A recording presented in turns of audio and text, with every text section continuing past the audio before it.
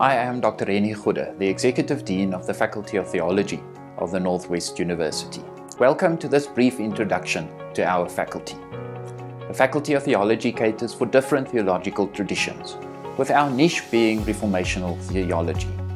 This implies a recognition that the Word of God, the Bible, originated through the inspiration of the Holy Spirit, and that the Bible is therefore inspired and authoritative. Considering the unique nature of theology, the faculty aims in its practice of theology to serve the church and society, both nationally and internationally, through the enhancement of the Christian faith, the reformation of the church, and the moral renewal of society. We offer programs across all three campuses of our university, in Mahikeng, Potchefstroom, and Vanderbijlpark, and our courses cover ancient languages and culture, as well as qualifications to become a minister or pastor or pastoral counselor.